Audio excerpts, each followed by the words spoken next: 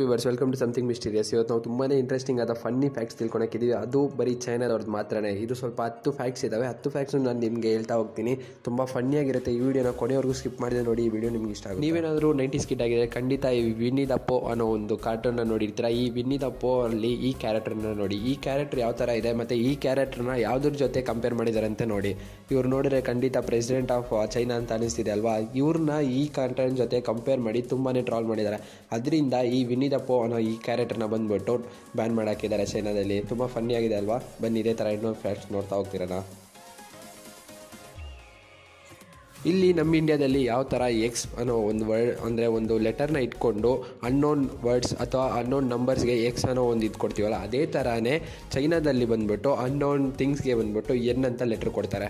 ಅವ್ರು ಏನು ಮಾಡಿದ್ದಾರೆ ಅಂದರೆ ಚೈನಾದಲ್ಲಿ ಇದಕ್ಕೂ ಚೈನಾ ಪ್ರೆಸಿಡೆಂಟ್ನ ಬಂದುಬಿಟ್ಟು ತುಂಬಾ ಟ್ರಾಲ್ ಮಾಡಿದ್ದಾರೆ. ಏನಂದರೆ ಚೈನಾ ಪ್ರೆಸಿಡೆಂಟ್ಗೆ ಬಂದುಬಿಟ್ಟು ಎನ್ ಅಂತ ನಂಬರ್ ಆಗ್ಬಿಟ್ಟು ಎಷ್ಟು ದಿವಸ ಅವರು ಇರ್ಬೋದು ಭೂಮಿಯಲ್ಲಿ, ಎಷ್ಟು ದಿವಸ ಅವರು ಬದುಕಿರ್ಬೋದು ಅನ್ನೋ ಥರ ಟ್ರಾಲ್ ಮಾಡಿದ್ದಾರೆ. ಅದರಿಂದ ಎನ್ ಅನ್ನೋ ಲೆಟ್ರನ್ನ ಕೂಡ ಬ್ಯಾನ್ ಮಾಡಾಕಿದ್ದಾರೆ. ಆ ಚೈನಾ ಪ್ರೆಸಿಡೆಂಟ್ ಯಾವ ಥರ ಇರಬೇಕಂತ ನೀವೇ ನೋಡ್ಕೊಳ್ಳಿ.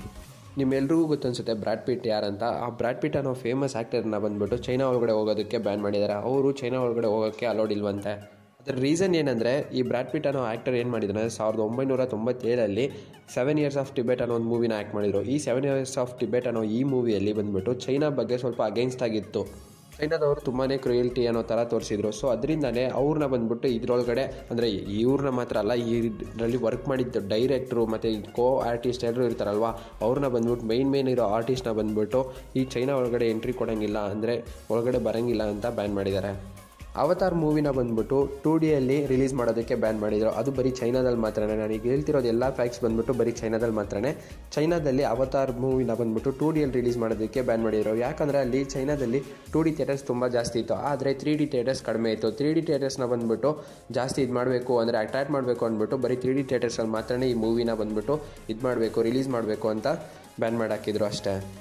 ಚೈನಾದಲ್ಲಿ ಏನಾದರೂ ಹೋಗ್ಬಿಟ್ಟು ಟೈಮ್ ಟ್ರಾವೆಲ್ ಮೂವೀಸ್ ಅಥವಾ ಶೋಸ್ ಅಥವಾ ಏನಾದರೂ ಒಂದು TV ಸೀರೀಸ್ ಏನಾದರೂ ಮಾಡಿದ್ರೆ ಖಂಡಿತ ಅದನ್ನು ಬ್ಯಾನ್ ಮಾಡಾಕ್ತಾರೆ. ಅದನ್ನು ಯಾಕೆ ಬ್ಯಾನ್ ಮಾಡ್ತಿದ್ದಾರೆ ಅಂದರೆ ತುಂಬ ಜನ ಚೈನಾದಲ್ಲಿ ಬಂದುಬಿಟ್ಟು ನಾನು ಟೈಮ್ ಟ್ರಾವೆಲ್ ಮಾಡಿ ಬಂದೆ, ನಾನು ಟೈಮ್ ಟ್ರಾವೆಲ್ ಮಾಡಿ ಅಲ್ಲಿಂದ ಬಂದೆ ಇಲ್ಲಿಂದ ಬಂದೆ ಅಂದ್ಬಿಟ್ಟು ತುಂಬಾ ಇದು ಮಾಡ್ತಿದ್ದಾರಂತೆ ಗೌರ್ಮೆಂಟ್ ಹತ್ರ ಹೋಗ್ಬಿಟ್ಟು. ಸೊ ಅದರಿಂದ ಯಾರಾದರೂ ಟೈಮ್ ಟ್ರಾವೆಲ್ ಅಂತ ಬಂದರೆ ತಲೆಗೆ ಹೊಡೆದು ಕಳಿಸ್ತಿದ್ದಾರಂತೆ. ಬಿಡಿ, ಇದೆಲ್ಲ ಏನೇನೋ ಬ್ಯಾನ್ ಮಾಡಿದ್ದಾರೆ. ಓಕೆ, ಇದನ್ನು ಕೂಡ ಬ್ಯಾನ್ ಮಾಡ್ತಾರೆ ನೋಡಿ. ಜಾಸ್ಮಿನ್ ಹೂವಾನ ಬಂದುಬಿಟ್ಟು ಬ್ಯಾನ್ ಮಾಡಾಕಿದ್ದಾರೆ. ಜಾಸ್ಮಿನ್ ಅನ್ನೋ ವರ್ಡ್ನ ಕೂಡ ಇಂಟರ್ನೆಟ್ಟಿಂದ ತೆಗೆದುಬಿಟ್ಟಿದ್ದಾರೆ. ಚೈನಾದಲ್ಲಿ ಇಂಟರ್ನೆಟ್ನಲ್ಲಿ ಬಂದುಬಿಟ್ಟು ಲೋಕಲ್ ಸರ್ವರ್ಸ್ ತುಂಬ ಯೂಸ್ ಮಾಡ್ತಾರೆ.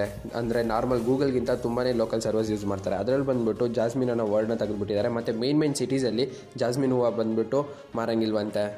ಇನ್ನು ಯಾವುದನ್ನು ಬ್ಯಾನ್ ಮಾಡ್ತಾರೋ ಗೊತ್ತಿಲ್ಲ ನೋಡಿ. ಈ ಅಲೈಸ್ ಇನ್ ವಂಡರ್ಲ್ಯಾಂಡ್ ಅನ್ನೋ ಮೂವಿನ ಕೂಡ ಬ್ಯಾನ್ ಮಾಡೋಕ್ಕಿದ್ದಾರೆ. ಯಾಕಂದರೆ ಅದರಲ್ಲಿ ಬಂದುಬಿಟ್ಟು ಅನಿಮಲ್ಸ್ ಬಂದು ಮಾತಾಡುತ್ತಂತೆ. ಸೊ ಅನಿಮಲ್ಸ್ ಮಾತಾಡೋದ್ರಿಂದ ಈ ಮೂವಿನ ಬಂದ್ಬಿಟ್ಟು ಬ್ಯಾನ್ ಮಾಡೋಕ್ಕಿದ್ದಾರಂತೆ.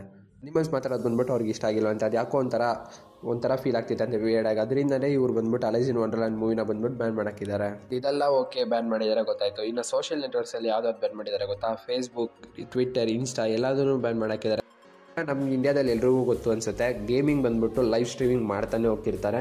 ತುಂಬ ಚಾನಲ್ಸ್ ಇದ್ದಾವೆ ಗೇಮಿಂಗ್ಗೆ ಬಂದುಬಿಟ್ಟು. ನಮಗೆ ಗೊತ್ತಂಗೆ ಎಷ್ಟೋ ಚಾನಲ್ಸ್ ಇರ್ತವೆ. ಕನ್ನಡದಲ್ಲಿ, ತಮಿಳಲ್ಲಿ, ತೆಲುಗಲ್ಲಿ ಎಲ್ಲ ಕಡೆಯೂ ಒಂದೊಂದು ಚಾನಲ್ಸ್ ಇದ್ದಾವೆ ಲೈವ್ ಸ್ಟ್ರೀಮಿಂಗ್ಗೋಸ್ಕರ, ಗೇಮಿಂಗಲ್ಲಿ ಮತ್ತು ಯಾವುದೇ ವಿಷಯಕ್ಕೆ ಇರಲಿ.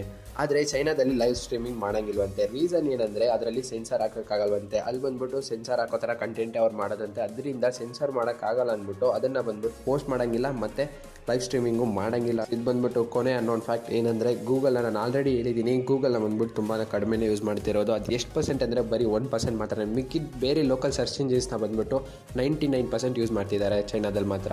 ಸೊ ಗೈಸ್, ನಿಮಗೆ ಬಂದ್ಬಿಟ್ಟು ಡೈಲಿ ಅಪ್ಡೇಟ್ ಬರ್ತಾ ಇರುತ್ತೆ. ನೀವು ನಮ್ಮ ಚಾನಲ್ಗೆ ಸಬ್ಸ್ಕ್ರೈಬ್ ಮಾಡಿ ಬೆಲ್ಲೈಕನ್ನೆಲ್ಲ ಆಲಲ್ಲಿ ಹಾಕೊಳ್ಳಿ. ಆವಾಗಲೇ ನಿಮಗೆ ಡೈಲಿ ಅಪ್ಡೇಟ್ಸ್ ಬರ್ತಾ ಇರುತ್ತೆ, ಅಂದರೆ ನೋಟಿಫಿಕೇಶನ್ ಬರ್ತಾ ಇರುತ್ತೆ ನಾನು ಹಾಕೋ ಎಲ್ಲ ವೀಡಿಯೋಗೂ.